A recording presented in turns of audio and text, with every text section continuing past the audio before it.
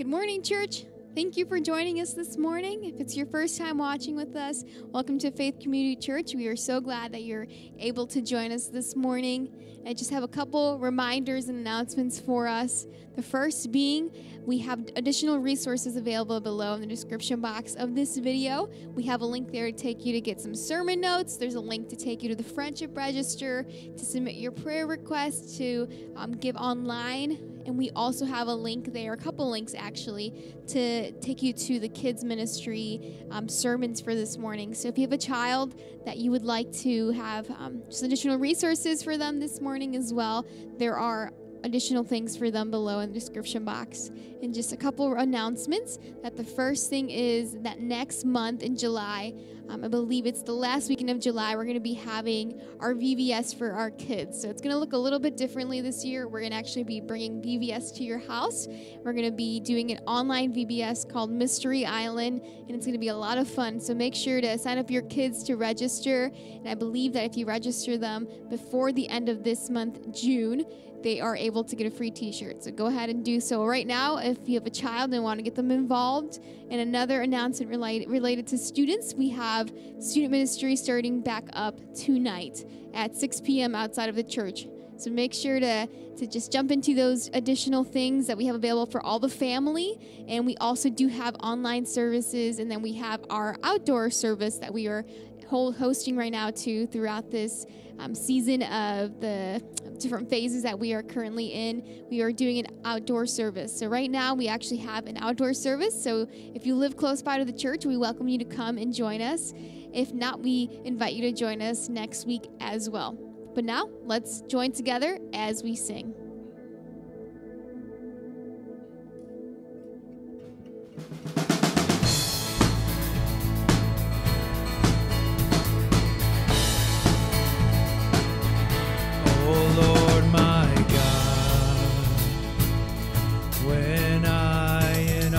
Some wonder, consider all the worlds thy hands have made. I see the stars, I hear the rolling thunder, thy power throughout the universe displayed. Then sings my soul, my Savior God, to thee. How great thou art, how great thou art. Then sings my soul, my Savior God, to thee. How great thou art.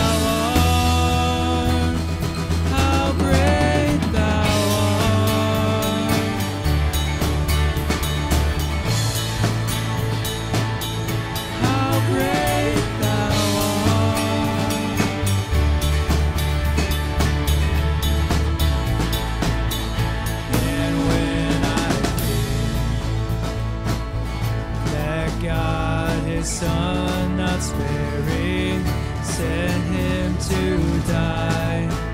I scarce can take it in, that on the cross, my burden gladly bearing, he bled and died to take away my sin. Then sings my soul, my Savior God, to thee. How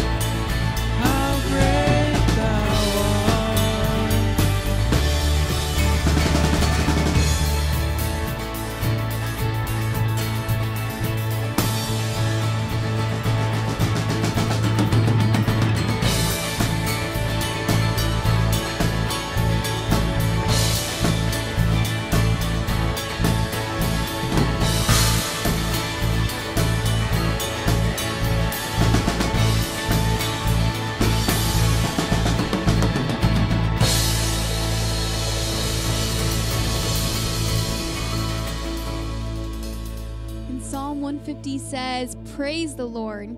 Praise God in his sanctuary. Praise him in his mighty heavens. Praise him for his mighty deeds. Praise him according to his great excellences. Praise him with trumpet sound. Praise him with lute and harp. Praise him with tambourine and dance. Praise him with strings and pipe. Praise him with sounding cymbals. Praise him with loud crashing cymbals. And let everything that has breath praise the Lord. Praise the Lord.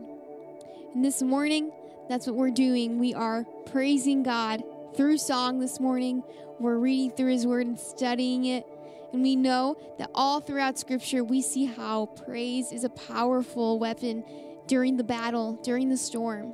A few weeks ago in midweek service, if you're watching with us, I mentioned the story of Job and how when he is tried, when he faces all these different trials and he loses his children and then he loses all his possessions, the first thing that Job does is he falls down and worships God. We see that's a perfect example of how praise is a powerful weapon in our storms and in different circumstances that we face in life. And this morning, we're going to be learning a new song together. In this song, it calls us and reminds us to praise God in the middle of the storm. It calls us to praise him in every single moment of our lives. Because we know that when we praise God, we are reminding ourselves of who he is. He is worthy. He is great. He is powerful. And we know that Jesus, that he's already won the victory. So we have to remind ourselves to praise him. And that's what we're gathered this morning to do. So I'm going to teach you the chorus. The song is called We Praise You. We'll see you break down every wall. We'll watch the giants fall. For fear cannot survive when we praise you. The God of breakthroughs on our side. Forever lift him high. With all creation cry, God, we praise you.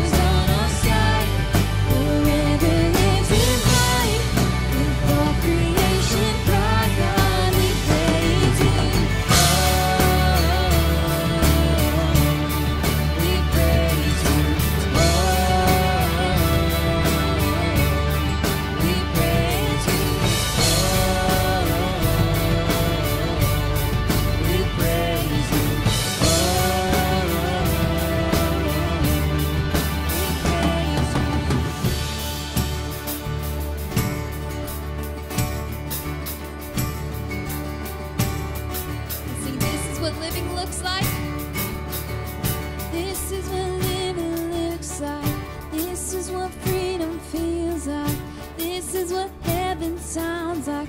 We praise you, we praise you. This is what living looks like. This is what freedom feels like. This is what heaven sounds like. We praise you, we praise you. This is what living looks like. This is what freedom feels like. This is what heaven sounds like. We praise you, we praise you. This is what living looks like. This is what freedom feels like. This is what heaven sounds like. We praise you, we praise you. We'll see you break down every wall. We'll watch the giants fall. For fear cannot survive when we praise you. The God of breakthroughs on our side, forever lifted high. With all creation, God, we praise you. Oh, we praise you. Oh, we praise you. Oh, we praise you.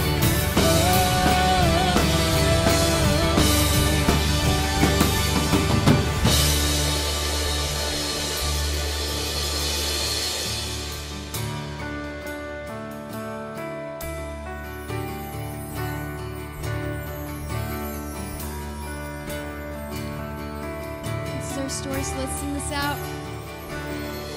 In the darkness we were waiting, without hope, without light, till from heaven you came running. There was mercy in your eyes to fulfill the law and prophets. To a virgin came a word from a throne of endless glory to a cradle in the dirt. Let's sing praise the Father. Praise the Father. Praise the Son. Praise the Spirit. Three in one.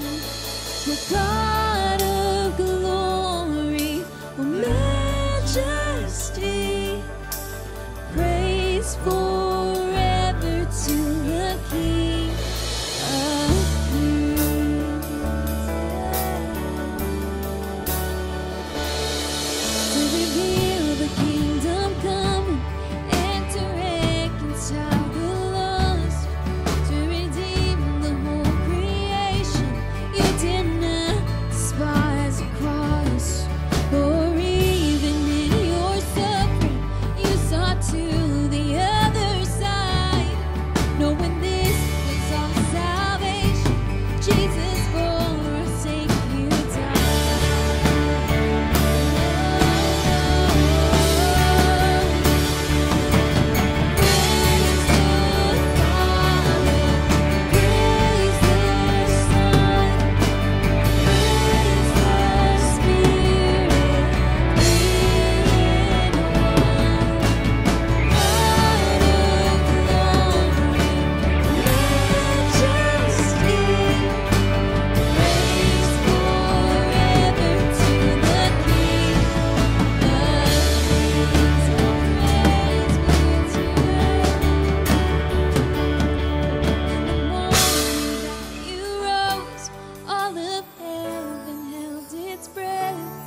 till that stone was moved for good, for the Lamb had conquered death, and the dead rose from their tombs, and the angels stood in awe, for the souls of all who come to the Father are restored, and the church of Christ was born, and the Spirit will play.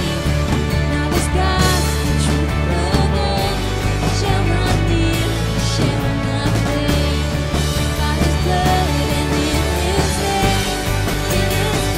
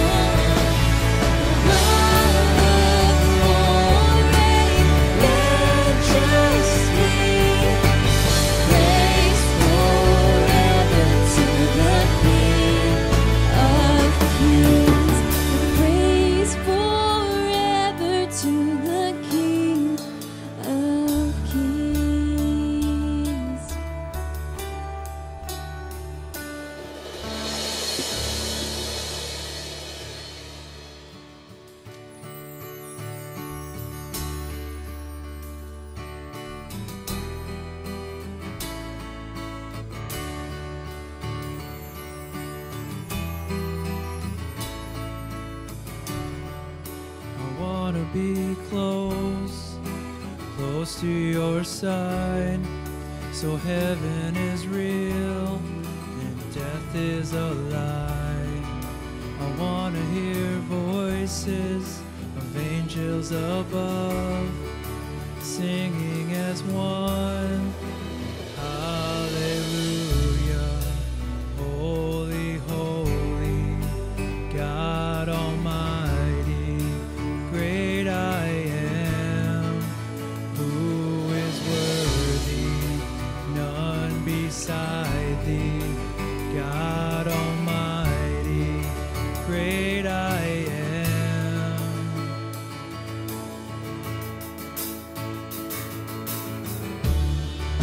I want to be near to your heart, loving the world, hating the dark. I want to see dry bones living again, singing as one. Hallelujah.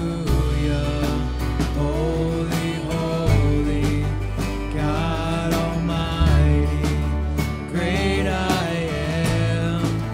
Who is worthy? None beside thee. God Almighty, great I am. Great I am. Great I am. Great I am.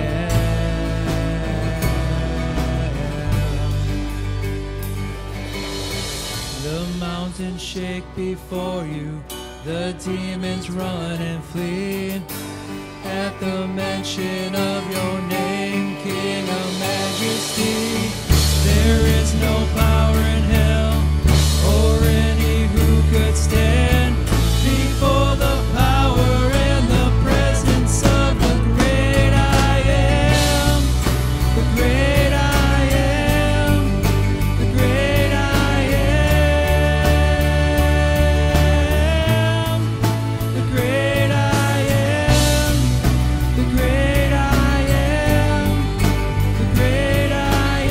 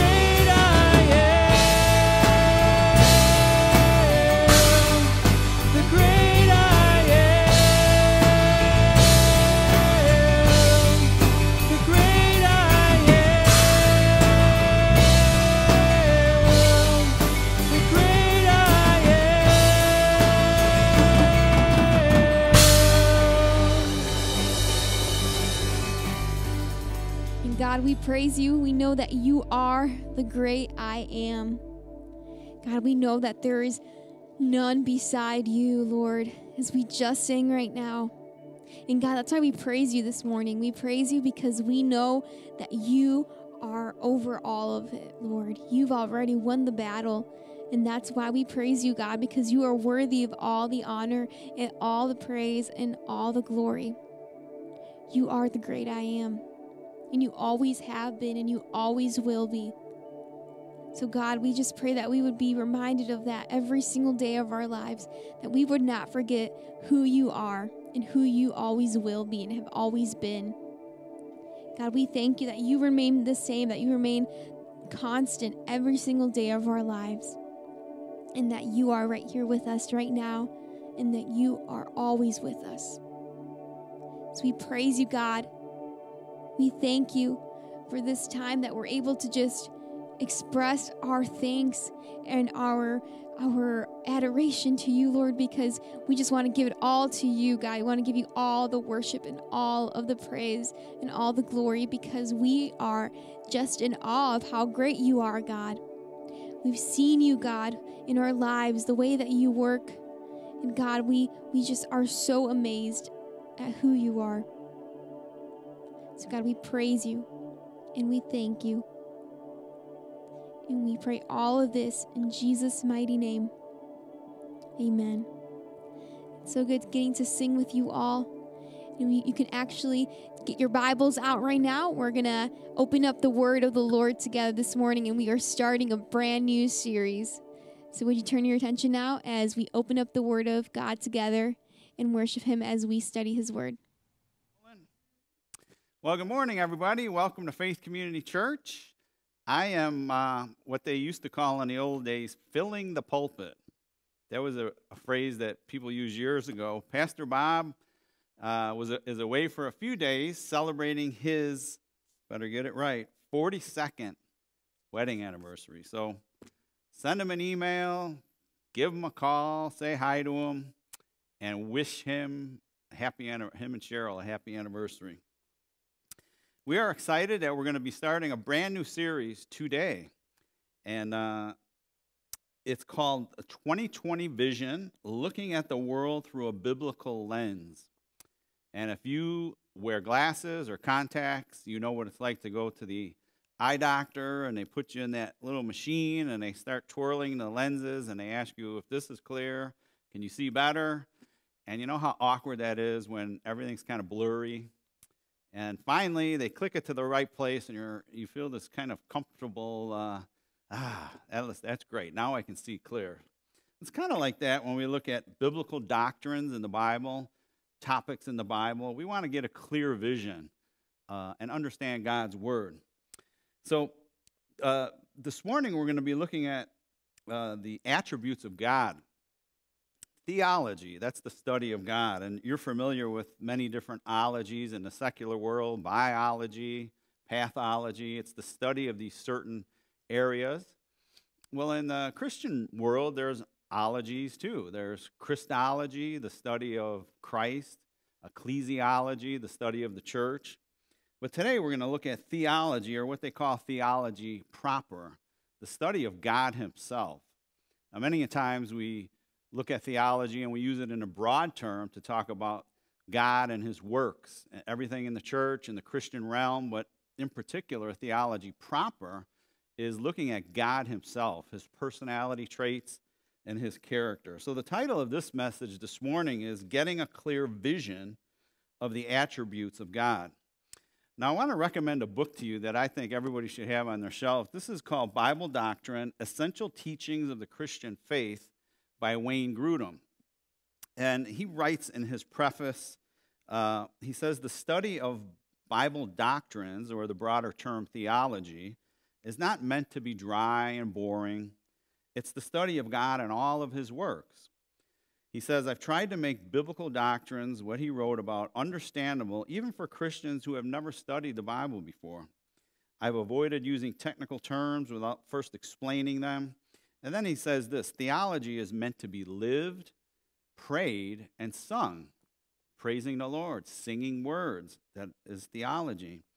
when rightly studied, theology will lead us to grow in Christ, to grow in our Christian lives, and to worship God in a greater way. So we're starting a summer series this morning that's going to take us into the fall, into September, and I trust that the Lord is going to really bless as we learn more about theology, Christian doctrines, Christian topics in the Bible. So before we get started, let's pray together. Father, we thank you for your word, and we thank you for the men over the centuries who have given their lives to study your word in a deeper way and write these books so that we can be blessed. And we thank you that today we get to study about who you are, your actual personality, your character.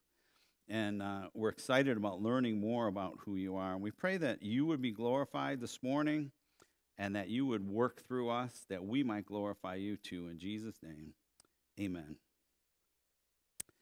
Well, when we think about the attributes of God, the word attribute is defined as this: a quality or characteristic of a person, place, or thing.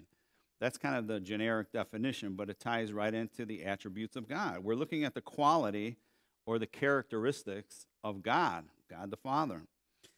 And many theologians categorize these character traits or attributes in two different ways. There's the incommunicable and communicable. Now, you'll probably never use those words for the rest of your life, but they're good terms to understand, at least for today's discussion or sermon. Incommunicable are those qualities or character traits that God possesses that we're never going to share. He is perfect. He is infinite. Some of those Pastor Bob's going to talk about next week. God's omnipotence. He's all-powerful. His omniscience. He knows everything. And his omnipresence. He's everywhere at the same time. We're never going to share those, even when we get to heaven. So those are incommunicable attributes. But today, I want to look at the communicable, or a few of the communicable attributes. Those are the qualities or character traits that God does share with us, with his children, those of us who have trusted Jesus Christ.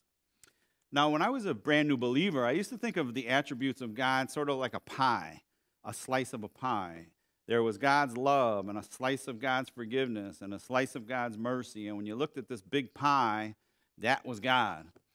But I learned later that God is 100%, not pieces of a pie. Each one of his attributes are 100%. God is fully loving and fully merciful and fully forgiving, 100%. And all of these things are in the perfection of God and make him so different than us. But even in those differences, he wants to share, or he wants us to imitate these attributes in our own lives. Now, one of the main things I want you to learn this morning is that God possesses these communicable attributes, but he wants to share them with us. He just doesn't keep them to himself. This is different than the personality traits that we might have. God owns these, possesses them, but he wants to share them and communicate them to us. And when we imitate those, then he is glorified and other people are blessed by these attributes. And I thought of a great verse just to ground us in this topic this morning of God's attributes. It's Ephesians 5:1. Therefore, be imitators of God as beloved children. So God wants us to imitate these attributes that he possesses. So this morning, we want to sort of adjust our lenses, look more clearly, and get a 2020 vision as it relates to God's communicable attributes. And the first one I want you to look at is God's truthfulness. After each one of these, I want to give you a little definition that is in Wayne Grudem's book, and he says this about God's truthfulness. God's truthfulness means that he is the true God and that all of his knowledge and words are both true and the final standard of truth. Now, this is a major theme in the Old Testament with the nation of Israel because at different times they just seemed like they would not totally believe that God was the true God. They were always drifting, always doubting, always worshiping false gods at different times in their history. And that's the eventual judgment that came on the nation of Israel as they were exiled and scattered through the whole world because of their worshiping of false gods. They were not recognizing consistently that God was the only true God. Jeremiah 10, verse 10 and 11 says this, "But the Lord is the true God. He is the living God and the everlasting King. At his wrath, the earth quakes, and the nations cannot endure his indignation. Thus you shall say to them, the gods that did not make the heavens or the earth will perish. All the false gods perish from the earth and from under the heavens." Isn't that a great set of verses that just proclaims God's truthfulness, that he is the one true God? Now, this attribute of God is foundational to our whole lives as believers, both temporal and eternal. It affects everything when you think about it.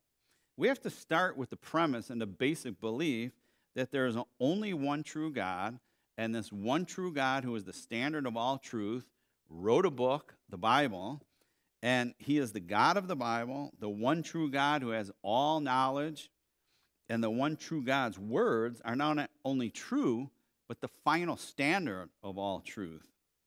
You see, if God's character is not total truthfulness, and if he can lie at different times, then we really can't trust him. If he changes or sometimes doesn't tell the truth, if he doesn't keep his promises, then everything we base our faith upon, our whole lives, would just fall apart.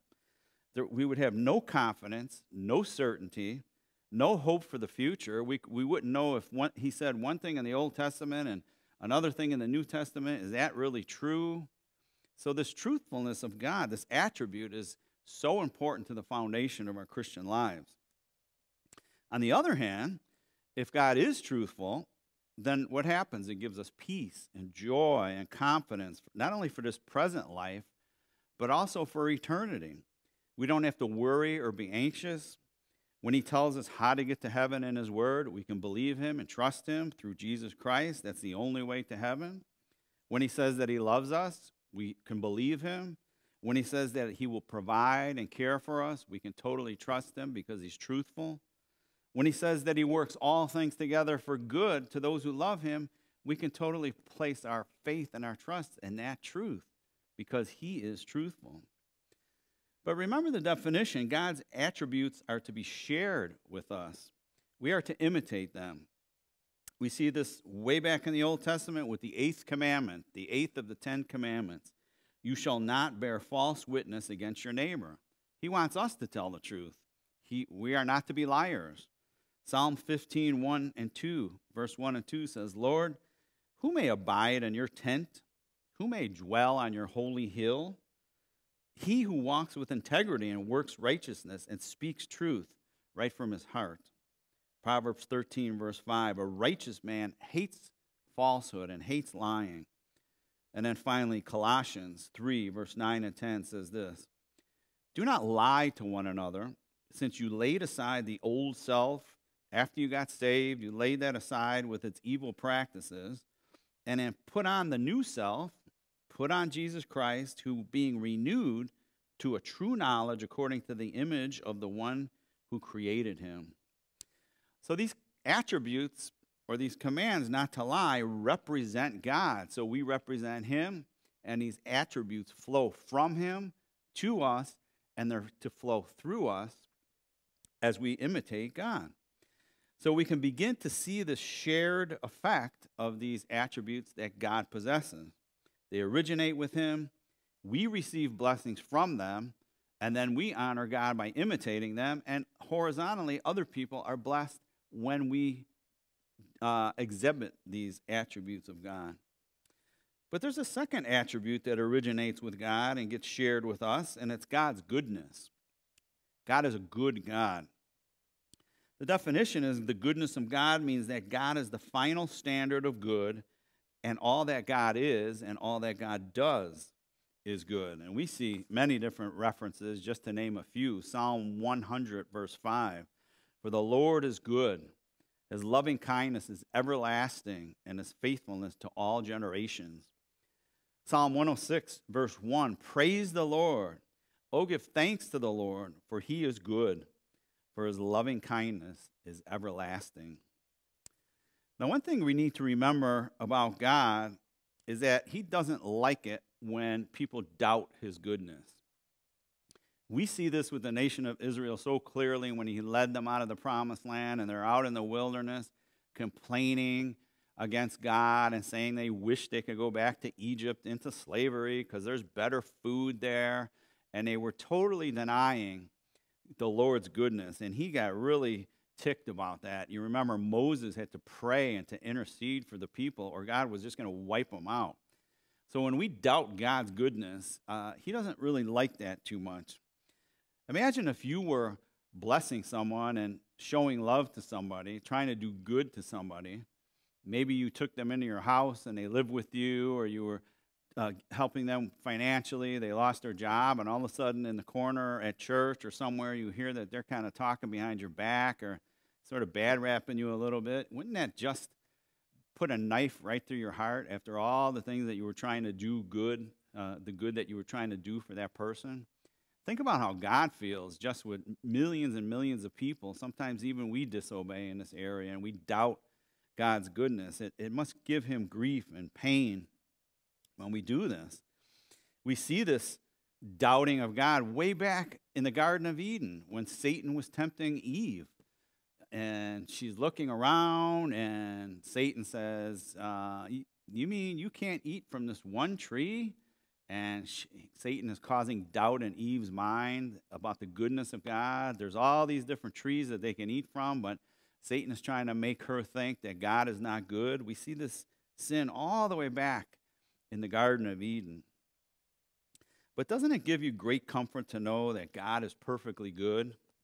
Doesn't it cause you to want to praise him, to know that he is perfectly good and you can totally trust him, that he loves you and wants to do good, even when things don't seem like they're going well or going good? So knowing and imitating God's attributes can actually bless us. Knowing that God is good can give us peace and confidence. It can cause us to trust him more. But not only is God good in his character, possessing this attribute of goodness, he does good things, things in keeping with his character. Psalm 84, verse 11 says, "No good thing does God withhold from those who walk uprightly." James 1:17, "Every good thing given and every perfect gift is from above, coming down from the Father of lights, with whom there is no variation or shifting shadow." Matthew 7:11, Jesus says, "If you then, being evil, know how to give good gifts to your children, how much more will the Father who is in heaven give what is good to those who ask him?" So we're not just talking about God possessing this attribute of goodness. He does good things, and he also wants us to imitate his goodness. I think two of the greatest blessings in Wayne's book, he uses the attributes of mercy and grace, and he puts them under the category of God's goodness. So his mercy and grace flow from this attribute of goodness. And I think about salvation. These are probably the two that we're the most familiar with, thinking about the mercy that God showed us when we got saved and the mercy that he shows us every single day, and the grace. Mercy, God giving us not giving us what we deserve, and grace is giving us what we don't deserve. And we see so clearly that this attribute, that he wants us to act upon it, to imitate him. In Galatians 6, verse 10, the Apostle Paul says this, "So then, while we have opportunity, let us do good to all people, and especially those who are of the household of faith," other believers in church. God wants us to do good to all people, but especially to those, our brothers and sisters in the faith. So we can imitate God's goodness to others in the same way. When we think about mercy and the mercy and grace that we've received, we can extend that and should extend that to other people. Forgiving people when they don't deserve to be forgiven. Not retaliating or giving people what we think they deserve, and withholding that, just like God did to us. Giving people things that they don't deserve, a kind word, a card, a gift, a prayer, other means to show goodness, things that they don't deserve. So we see God sharing, communicating his attributes. He possesses them, he shares them, we are blessed, and we are to bless others by these attributes. Number one, we see his truthfulness and his goodness. But notice attribute number 3, God's love. The definition is really simple but powerful. God's love means that God eternally gives of himself to others. And as soon as I read that definition, I thought about that Greek word agape love, not the romantic, passionate, eros Greek word for love, and not the phileo, the Philadelphia brotherly love. This is that self-sacrificing, giving, agape type of love that we've learned about in the past. It's a love that moves someone to action, to do something. It's a love that looks out for the well-being of others without thinking about our own issues. We just sacrifice and try to love and help that person. This is the love that Jesus showed us at the cross. Romans 5:8, that real familiar memory verse that we have heard so many times. But God demonstrates. He does something. He shows action. He demonstrates his own love for us in this, that while we were still sinners, Christ died for us. Love and action stems from God's nature. 1 John 4, verse 8 says, God is love. He is love, but he also does loving things. But I want to, for a moment, take you a little bit deeper with this topic of love, because we get a glimpse of this before anything was even created in the Trinity. God the Father, the Son, and the Holy Spirit, as they were in heaven. John chapter 17, verse 24, Jesus, and he's making this prayer to the Father before he goes to the cross. And he says, Father, I desire that they, the apostles, and also us today, whom you have given me, be with me where I am. He's going to die on the cross and go to heaven. He's praying that we will be with him in heaven someday, so that they may see my glory with you, the glory that you have given me. And here it is, for you loved me before the foundation of the world. So we see this love going on in the Trinity in heaven between the Father, Son, and the Holy Spirit before anything was even created. And we see this conversation happening in the Trinity also in the beginning book of Genesis in chapter 1, verse 26, where it says, and God says, let us make man in our image according to our likeness. And I thought about this. What does it mean to be in God's image or in his likeness? It means that he wants us to be imitating all these attributes that he has. And that was the beginning of it. Let us create man in our image so that when they grow up and they can be showing these attributes, not only will God receive glory, but other people will be blessed as we show and imitate the attributes of God. So here's the pattern of sharing this in a broader sense. First, we see the love in the Trinity before we are created. We're created in God's image. God wants us to be like him. Mankind falls into sin. Jesus shows love by coming to the earth, dying on a cross so that we could be with him. And people who trust Jesus receive this love, and then we give away this love to other people and imitate God. Isn't that an awesome truth? That God's personality traits aren't just stagnant. He doesn't just kind of sit, they're just not stagnant. He wants them to be used and radiating through us. John 13, 34 and 35 says, Jesus says, a new commandment I give you, that you love one another. He's talking in the upper room to his disciples before he goes to the cross. Even as I have loved you, so that you also may love one another.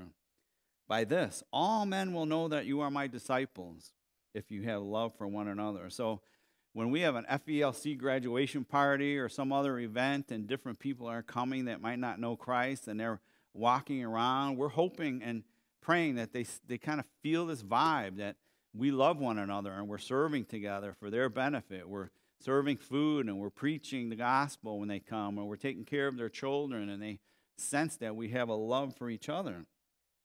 We see this love principle again in the greatest commandment. You shall love the Lord your God with all your heart, with all your soul, with all your mind. This is the great and the first and the greatest commandment, and the second is like it. You shall love your neighbor as yourself. So in one sense, we see kind of the shape of the cross, if we can use that illustration. We see this vertical love, the attributes coming from God to us, and then we see them being shared and being acted out in our lives to bless other people. And we know that God first loved us, 1 John 4:19, and we are called to imitate this agape love, this self-sacrificing love, and we bring glory to God and we bless other people with that. Isn't it fascinating to study the attributes of God and learn more about these? So we're getting a clearer vision on the attributes of God. We see his truthfulness, we see his goodness, we see his love, and number 4, we see God's holiness. God's holiness. Here's the definition. God's holiness means that he is totally separated from sin and devoted to seeking his own honor. Now here we see an attribute that is shared and communicated by God, but it's probably one of the most mysterious or maybe hard to obey, hard to understand, hard to identify with. Think about it. We live in this fallen world. Every day that we get up, we live in this place where there's sin all over the place. There's sin on the news. Other people sin against us, whether intentionally or unintentionally. We have our own sin that we deal with. We're just living in this saturated place of sin in this fallen world. But we worship this God who's totally outside and totally perfect and totally holy. And sometimes it's hard to grasp that. We can't understand what it's like to live in a place where there's absolutely no sin. And we have the promises that someday we will be there. But for now, it's an interesting and mysterious kind of topic. It almost seems like holiness is an incommunicable attribute that he would not share with us. But we see the beginning of God sharing this attribute, communicating this attribute way back with the nation of Israel. God chooses one man, Abraham. He forms the nation of Israel. You know that they were in slavery in Egypt. They were freed. They were in the wilderness. God gives them the 10 Commandments and all his laws. And he gives them this whole system of animal sacrifices, this whole system of showing him that they can't just walk into his presence any old time and just treat him as if he's just like their buddy down the street. He is totally separate. He is totally holy. So there's this whole sacrificial system, the consecrating of the tabernacle, the blood sacrifices, the Holy of Holies that the high priest could only go in there one time a year. And then there's the holy priesthood, giving the nation of Israel this picture of how different, how distinct, how separate God is from his creation. And then he tells them in Exodus 19, verse 6, "And you shall be to me a kingdom of priests and a holy nation." God was taking this one nation and separating them from all the other pagan nations, and he wanted to show his glory through this one nation. He was separating them, making them distinct and holy for his purposes. So we see again that he's not just possessing this attribute all to himself. He wants to share it with us. Leviticus 19:2, verse 2 says, "You shall be holy," speaking to us, speaking to his people in the Old Testament. "For I, the Lord your God, am holy." And we hear the same words again in the New Testament to believers, to Gentile believers, even today. 1 Peter 1, verse 14 through 16 says, "As obedient children," speaking to us, followers of Christ, "do not be conformed to the former lusts which were yours in your ignorance, but like the Holy One who called you, be holy yourselves in all your behavior, because it is written," here's the Leviticus reference, "You shall be holy, for I am holy." And then Peter says again in chapter 2, "You also as living stones are being built up in a spiritual house for a holy priesthood to offer up spiritual sacrifices acceptable to God through Christ Jesus." So it started in the Old Testament with the nation of Israel, and we read about it again for us today as Gentiles. God wants us to imitate his attribute of holiness, to be separate, to be distinct, to be different, to be set apart for his unique and glorious purposes. Now today we don't offer up bulls and lambs and goats, but as Romans 12:1 says, present your bodies to him every day, every moment, as a living and holy sacrifice, acceptable to God, which is your spiritual service of worship. But I was thinking about, how do we actually pursue holiness and imitate God? This could certainly be a whole sermon, if not a sermon series in itself, but I wanted to find something that sort of summarized what it means to be holy. Does it mean that we are to totally be a monk and separate ourselves from the culture? Does it mean that we're supposed to create these lists of do's and don'ts and sort of have a legalistic approach to being different? C.J. Mahaney, in his book called Worldliness, teaches that it's not so much about the lists of do's and don'ts. I can't listen to this song. I can't go to this movie. He talks about it more as the issues of the heart. I like what he says in his book. He says, so often as believers, we are ignorant of the signs of worldliness. This is the opposite of holiness. This is loving the world, following the world's pattern. This was just like the comparison of the nation of Israel, acting like the pagan nations that were surrounding them and becoming just like them. He says, we are often ignorant of the signs of worldliness. People can attend church, sing songs, listen to sermons, but inside, the person is drifting. He or she sits in church, but are not excited to be there. They sing songs with no passion or no affection. They listen to preaching without being convicted. They hear the word of God, but don't apply it. He says, a love for the world begins in the soul, in the heart and the soul. It is subtle, not always obvious to others, and often undetected. Sin does not grieve the person like it once did, and passion for Jesus begins to cool. Excitement lessens for serving God and participating in church. Eagerness to share the gospel starts to wane, and growth in godliness slows to a crawl. I thought that was a powerful way to look at what is the opposite of holiness. It's to be worldly, and it's to be like everybody else around us. So there's no distinction between us and other people who don't know Christ. And maybe you're thinking up to this point, you're saying, Tony, I'm tracking with you so far. I can understand the truthfulness of God. I love truth. I like being truthful. I can understand the goodness of God. I want to be good to my neighbor. I love the love of God. I love doing good things and loving things for other people. But this area is a little bit different. And I would just challenge you to pray to God. Don't think about the list of legalistic lists of do's and don'ts. Pray to God and ask Him, what's an area that you need to change something in your life to be more holy, more godly? There's something you need to get rid of. There's something you need to add, to start doing in your life to become more like Jesus, more like God, more holy, like this attribute of holiness that God shares with us and wants us to imitate. Just pray to Him and ask Him, and He'll show you. Maybe even right now as I'm speaking, you're already thinking as I'm reading that quote by C.J. Mahaney, and the Lord is convicting you and speaking to you, and that there's something in your life that's not holy and that you need to change. So these attributes of God are shared and communicated to us, God's attribute of truthfulness, goodness, love, and holiness. And finally, we look at the last one, God's attribute of righteousness or justice. I put those two words there because as I was studying, I learned that these English words are interchangeable, and not only in the Hebrew, but in the Greek. If you look at the definition of justice, you're going to see righteousness in that definition. If you look at the definition of righteousness, you're going to see justice. So we use these terms interchangeably, even in the original languages. And the definition is this: God's righteousness means that God always acts in accordance with what is right and is Himself the final standard of what is right. You see a commonality there that in all these definitions, He's the final standard. No matter what attribute it is, God is the final standard.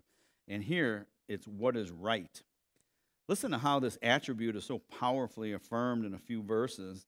Deuteronomy 32, verse 4 says this: the rock, His work is perfect, speaking of God, for all His ways are just.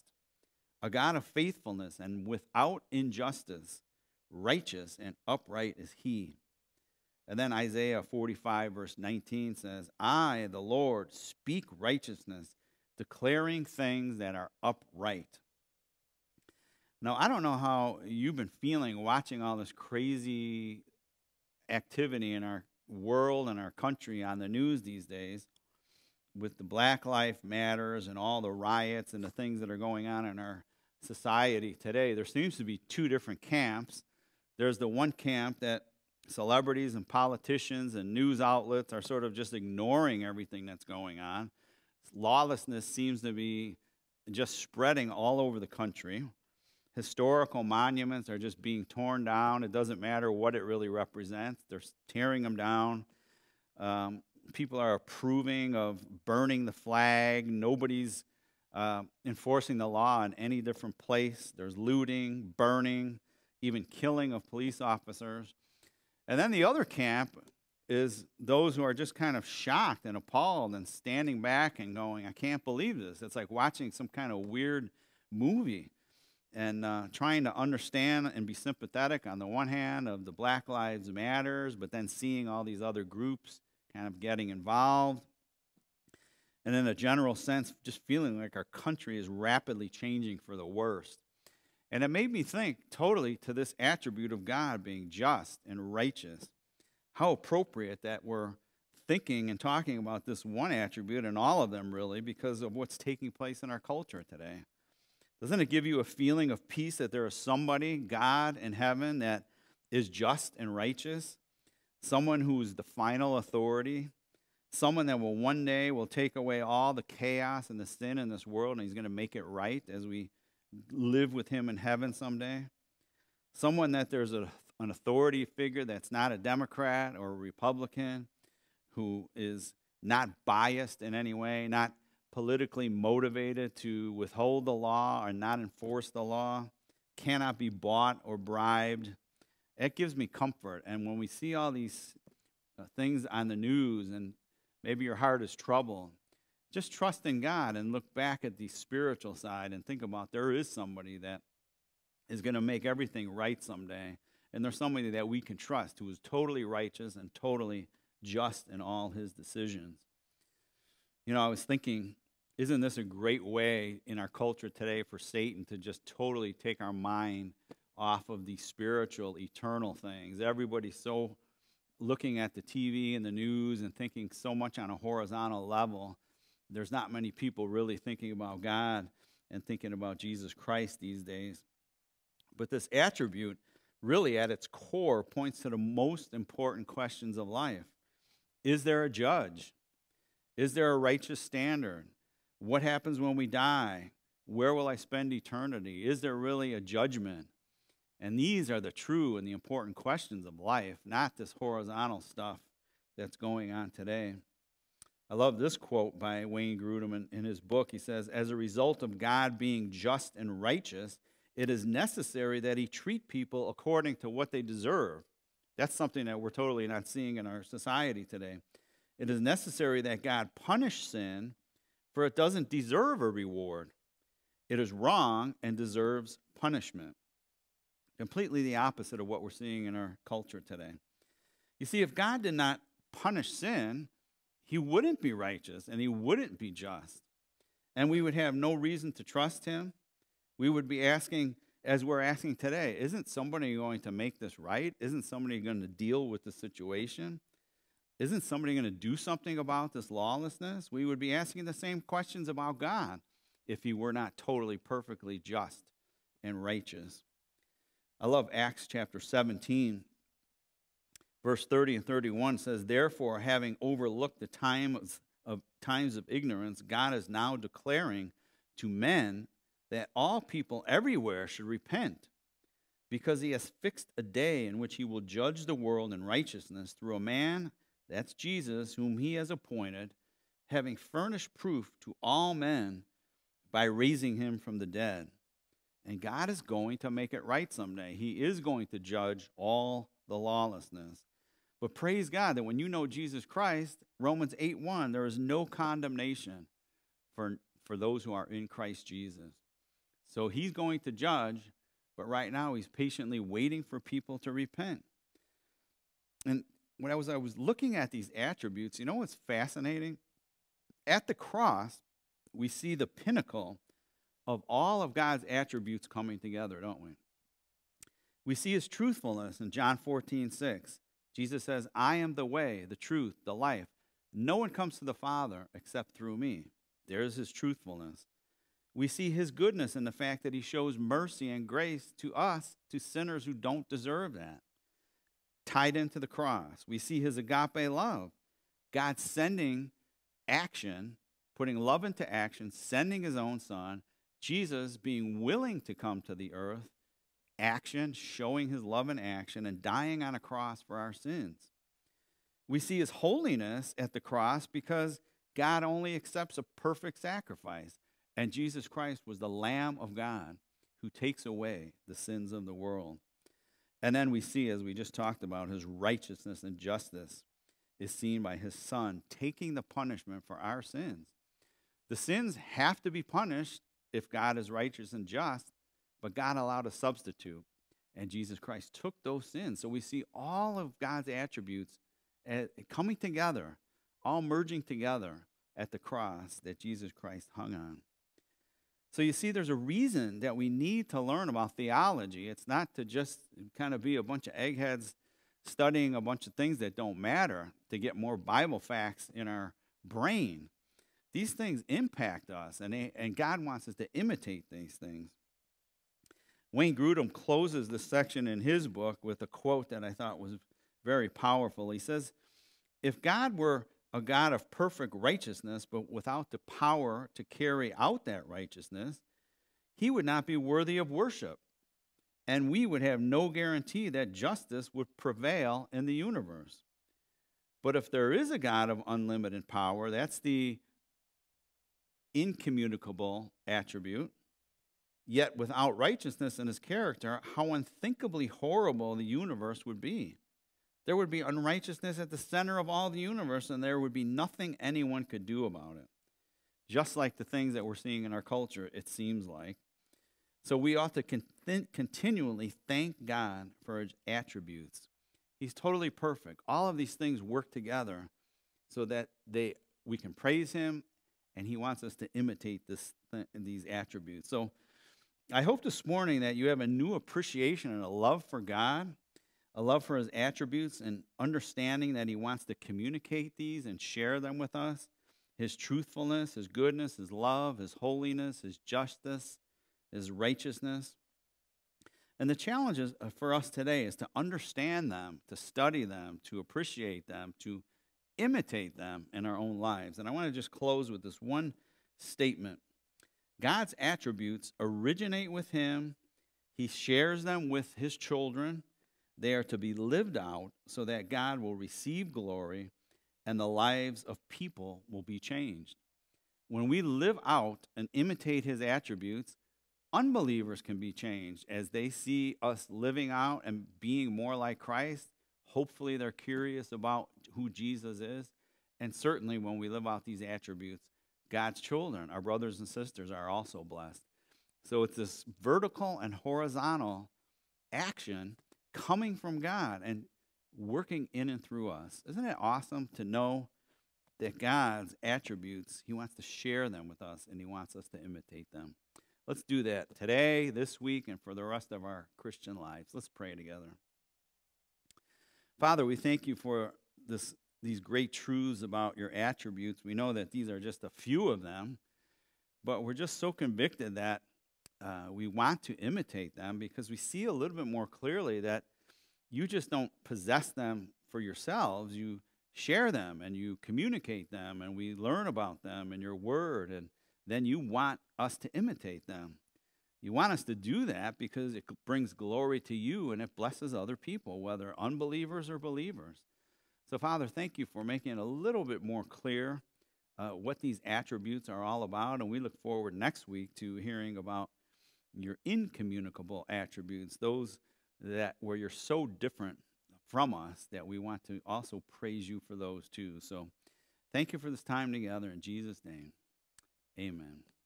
Have a great week in Jesus.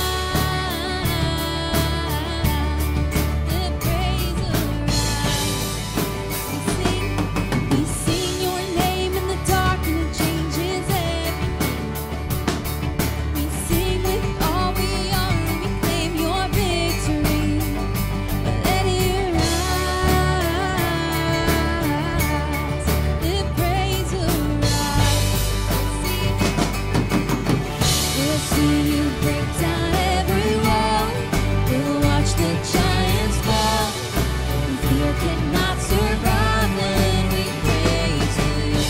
The God of breakthroughs on our side, forever lifted high. With all creation cry, God, we praise you. Oh,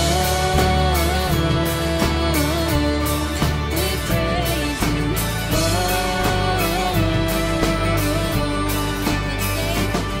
let faith be the song that overcomes the raging sea. Let faith be the song that calms the storm inside of me. Let it rise. Let faith arise. We'll see you break down every wall. We'll watch the giants fall. The fear cannot survive when we praise you. The God of breakthroughs on our side, forever lifted high. With all creation cry, God, we praise you. Oh, we praise you. Oh, we praise you. We praise you.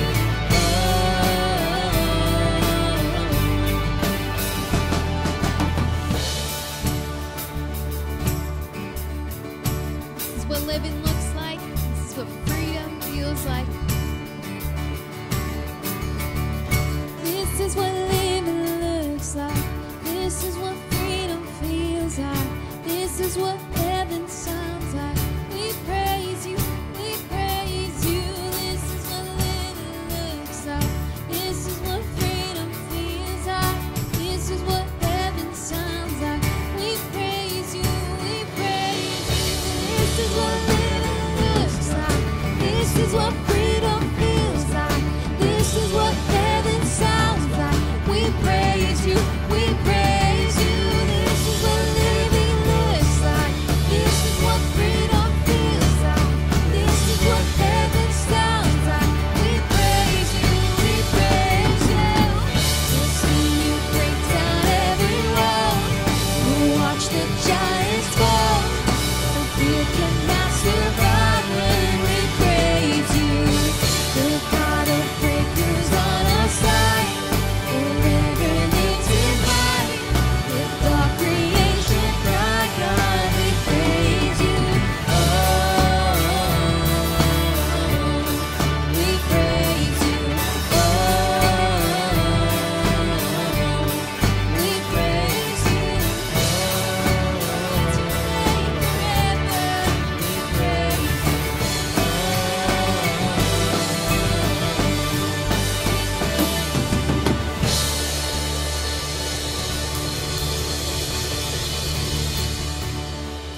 Let's continue to make praise our weapon that we go to, that we turn, that when we're in the middle of a storm, we're in the middle of a battle, even in the good, that we would choose to praise Jesus in every single moment of our lives. And just a reminder that we are meeting outside right now. So if you would like to join us next weekend here at Faith Community Church in the West parking lot, we are meeting at 8:45, and it's been a blessing. So we invite you to come join us. If not, we will see you back online here on Sunday morning at 8:45 as well. Be blessed and have a great week in the Lord.